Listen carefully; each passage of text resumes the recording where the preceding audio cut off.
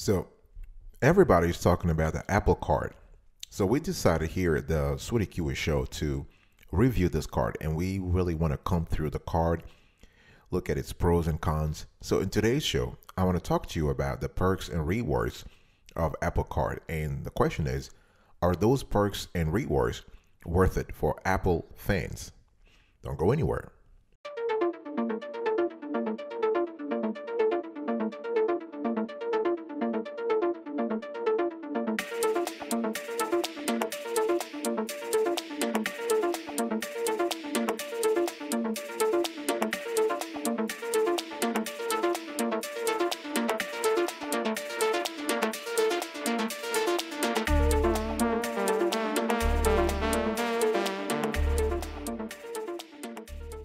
Welcome back, folks, to another edition of the Awesome Sweetie Kiwi Show. How are you today?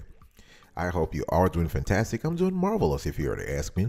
If you are doing as great as I am, go grab a cup of coffee or a tea or vodka and let's roll. In today's conversation, I want to talk to you about Apple Card review. I want to give you a review of the card because it's an important card. I mean, the Apple Card is the first credit card offered by Apple and issued by Goldman Sachs. It's designed to work with the iPhone's wallet app and Apple Pay. So for those times when you can't pay digitally, you also get a physical card with your name laser etched into its titanium surface that you can carry as well. That's fantastic, right? We love that. And the thing is that unlike most credit cards, there is no card number or CCV code on the Apple Card. So if you need that information, it's stored in your wallet app. In other words, using this card without an iPhone to go with, it's pretty difficult. In many ways, the Apple Card is a straightforward credit card, but it has some unique features that bear mentioning. So the card is primarily designed to be used with your iPhone's wallet app, and you can pay for products with it using Apple Pay through your iPhone or Apple Watch. And the thing is that you will receive the best rewards if you use the Apple Card with Apple Pay, which include the following. So you have as much as 3% cash back when making purchases with participating merchants, 3% on all purchases made directly with Apple, such as Apple's. If you make purchases at Apple stores or using the App Store, 2% back on all other Apple Pay purchases. And if you use the physical titanium card rather than Apple Pay, you will get 1% back. So rather than waiting 30 days for your rewards to be applied to your account, all rewards are applied daily to your wallet's Apple Cash account. We love that. This is a great feature. And you can use Apple Cash to make purchases or to pay your Apple Card balances. And so how do you get the Apple Card? There is no online application for Apple Card. To apply, you have to open the wallet app on your iPhone and then tap the plus button in the upper right corner. So choose Apple Card and complete the form. And the qualification process only takes a few moments, and you can start using the card with your approved credit limit immediately. All right, so so how do you pay with your Apple Card? There are 3 ways you can use your Apple Card: using the wallet app and Apple Pay, by swiping the physical card when Apple Pay is not an option, and by giving the merchant your credit card number. Once you complete the application process, your Apple Card is automatically added to your wallet app, and you can make purchases with Apple Pay as you would with, say, any other credit cards that you have added to your iPhone.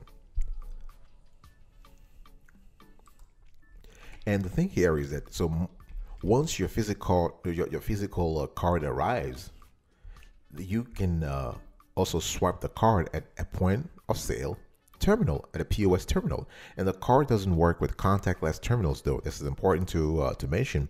So if contactless purchases are an option, you should use Apple Pay with your iPhone or Apple Watch instead. So to get the best rewards, you should use Apple Pay whenever possible. And finally, if you need your card number and CCV code to make a purchase, like if you're buying something by phone, for example, your Apple Card can generate a secure virtual credit card number for non-Apple Pay purchases. And here is how to find that number and CCV code. So first, you want to open the wallet app. You want to tap the Apple Card. So in the upper right corner, you want to tap the 3 dots, tap card information, and you should see the card number, expiration date, and CCV code. and you can tap request new card number at any time if you suspect the current one has been compromised, and you will instantly get a new virtual number without needing to request a new physical card from Apple. All right, this is very important now. At the Awesome Sweetie Kiwi Show, folks, we are dedicated to giving you an unbiased, comprehensive credit card review. So to do this, we actually collect data on hundreds of cards and scores, and we actually score tens of features that affect your finances. And one thing I want to say here is that our reviews are always impartial, and you have to understand that when reviewing this Apple Card review, when reviewing this Apple Card, actually, we made sure that we paid attention to a couple of things. What are the rewards worth? Does it make your life easier? How much does it cost? And a constellation of other criteria. So please check out this short video. We actually have a strict approach when it comes to evaluating, categorizing, and listing credit cards, including business credit cards on this show, and just so you can understand our methodology. Check this out right now.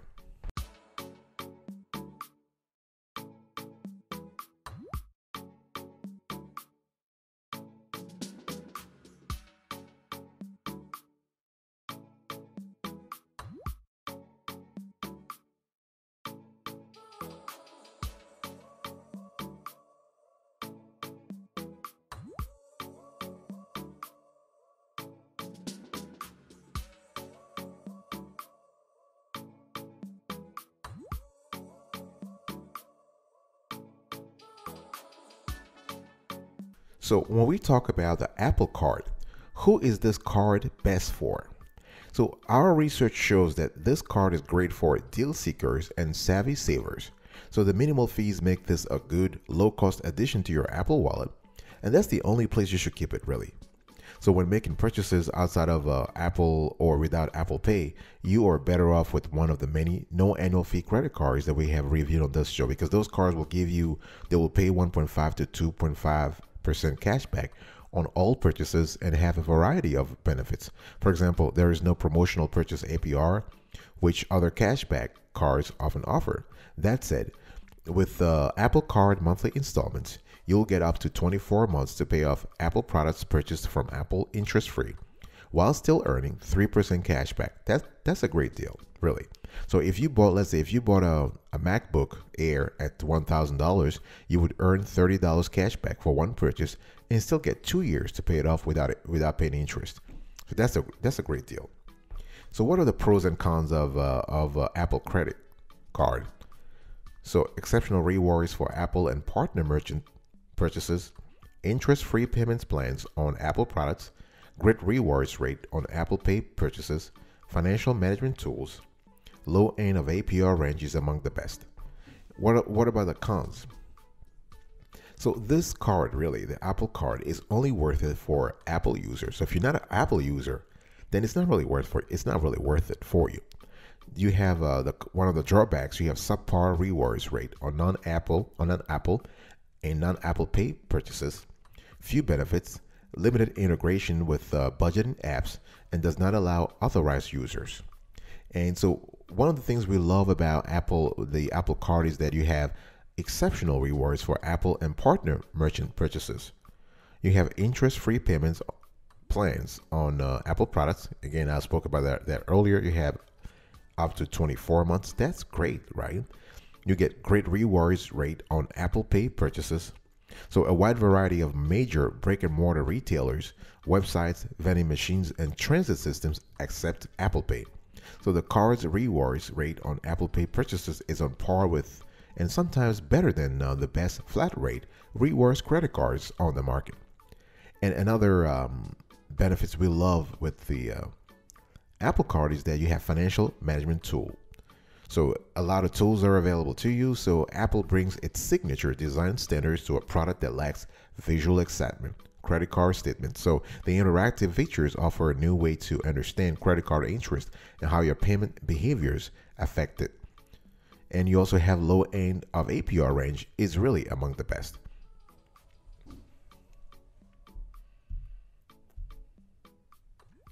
Now, having said that, there are a few things that could be improved on the Apple Card. Listen, it's not all angelic, all beautiful. No, they have stuff they have to work on.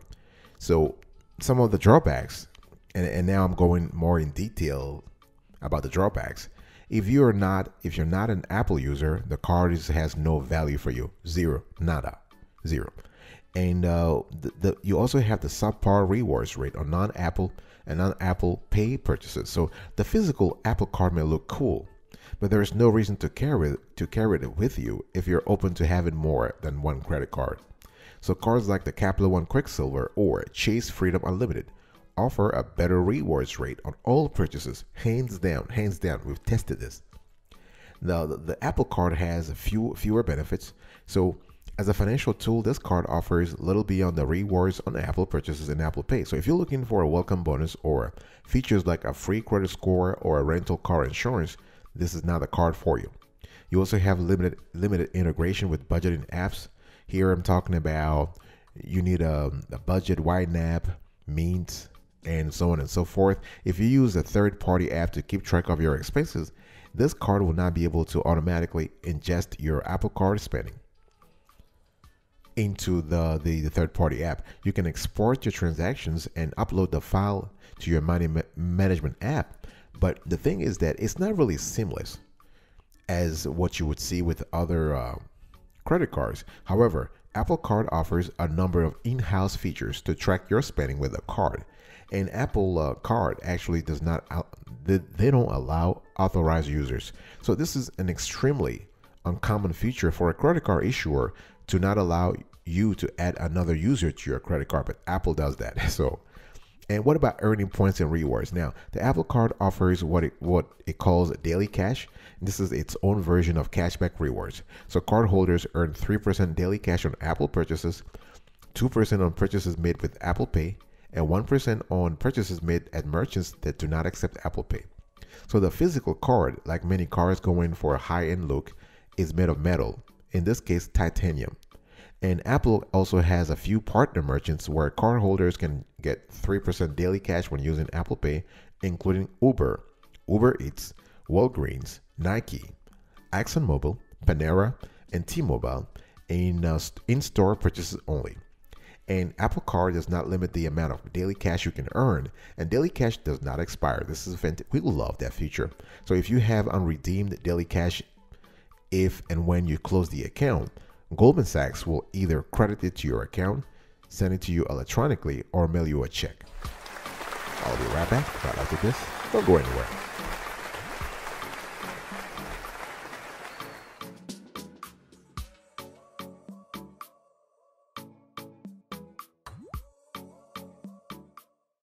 Welcome back, folks, to another session of the Awesome Sweetie Kiwi Show. We are still reviewing the Apple Card here, and I want to talk to you now about redeeming rewards. So daily cash automatically accrues on your Apple Cash card, which you can then use on anything that you pay for with Apple Pay. All right, so that's pretty straightforward. And users without an Apple Cash account can redeem daily cash as a statement credit. And you accrue and use your daily cash within a day of the transaction clearing, so you can use rewards more quickly than you can with other cashback credit cards. That's one of the fortes of this card, and how to get the most of your Apple Card. So you want to use the cards for purchases directly with Apple. That's the smart way to do things, including music and apps, and with partner merchants where you can also earn 3% daily cash. You also take advantage of Apple Card monthly installments to spread the cost of your Apple product purchases over several months. Again, this is up to 24 months for iPhones, and you do this interest-free. Think about it. And you're still getting the 3% cash back. That's like double dipping. That's a double rewards here, right? Keep in mind that if you buy Apple products through another retailer, even one authorized to sell Apple products, the 3% rate does not apply, and neither does the monthly installment plan. So you want to buy at an Apple store. Okay? So other than that, use the card at retailers that accept Apple Pay unless you have a rewards card that earns a higher rate at that type of vendor. Let me give you an example. Let's say you have a card that gives you more than 2 points per dollar spent on entertainment. Even if the movie theater you go to accepts Apple Pay, you want to use the other card to buy your tickets. That will be the smartest tactic here. Okay?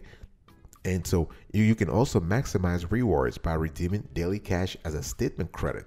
So using daily cash via Apple Cash means you're not earning rewards on those purchases when you could get 2% back using Apple Card with Apple Pay. So this is the kind of a thinking you have to constantly have when you use the card if your goal is to get the most out of your card. All right? So what about Apple Card's other features? I've spoken to you about a lot of features, but the card has other features that are worth mentioning. So you have budgeting tools. Again, we spoke about how ergonomic Apple is when it comes to designing its products. You see, you have the budgeting tools. So even though you have no integration with third-party budgeting apps, you can still benefit from embedded budgeting tools. You also have a credit card debt tool that shows how the amount you pay each month affects the amount of interest you owe. And in terms of customer service, Apple Card's a Goldman Sachs first credit card. So this is really for them unknown territory, and the customer experience remains to be seen. On a positive note, though, you can ask for help and receive support via text, though it's unclear if this service is available 24/7. And so the Apple Card does not offer a free credit score, unlike most of its main competitors. And customer experience even for non-customers. The cool thing here is that you don't have to actually have the card to benefit from it. If you apply and say are not approved, you may be asked to enroll in Goldman Sachs Path to Apple Card program to improve your finances. And basically what the program does is that it tracks your progress through several customized steps, such as making on-time bill payments, reducing overall debt levels, and resolving any past due accounts. And after successful completion of the plan, you will be invited to reapply for the card. I mean, this is unparalleled in the industry. The ability to work with a customer, the ability to work with a prospective card holder to help him or her get to the level where he or she should get before the card is issued to him or her. That's fantastic. Goldman Sachs, kudos on that. What about security features? So you have numberless credit cards. So both the physical and virtual Apple cards have no numbers on them. So for non-Apple Pay transactions on apps or websites requiring a card, the Wallet app or Safari web browser autofill a virtual card number. And you have also another security features that we love. This is the integrated map data. So you can tap a transaction you don't recognize to pull it up in Maps and see where it occurred. This is fantastic, not only for the card issuer, Goldman Sachs in this case, but also for you as a customer, right? Let's say your card has, God forbid, it has been hacked, and somebody's using your card in, say, Bulgaria or Venezuela, for example. By using the integrated map data, you can actually pinpoint where the transaction is happening and alert Goldman Sachs or Apple on the fraudulent transaction and maybe catch the thief or whatever. So that's great.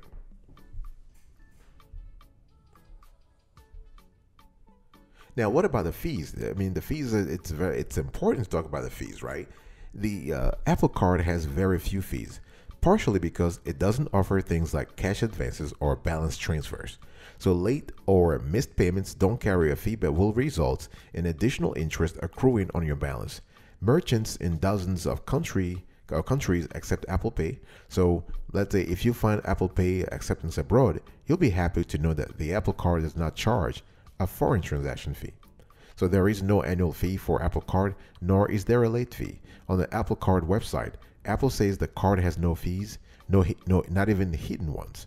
And that includes all the usual fees traditional credit cards tend to charge, like cash advance fees and international purchase fees. So because the Apple Card is so deeply integrated with the wallet and Apple Pay, you get a lot of info about each purchase. You can even tap on a purchase in your transaction history to see where the purchase was made on the map. I already said that. And when it comes time to pay the bill, a clever interface lets you dial in how much of the balance you want to pay, letting you see exactly how much interest and principal you're paying as you select the amount. So that's great. So to kind of recap here, overall, our score of this card, we have scored this card as 7.5 over 10. This is a card in development. This is a card in progress. Goldman Sachs and Apple have a lot more work to do, but it's a great card, 7.5 over 10.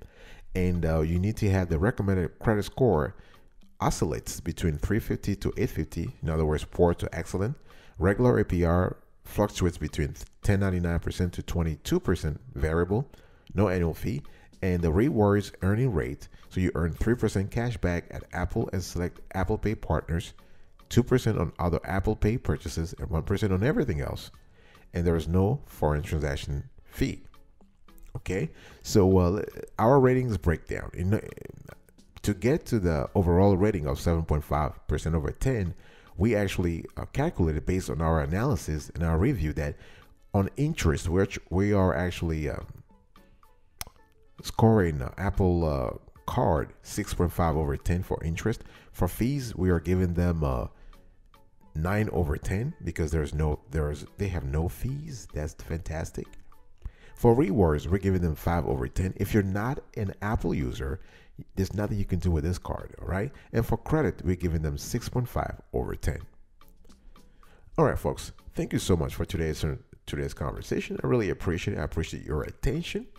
And I will see you next time. But until then, remember, stay marvelous.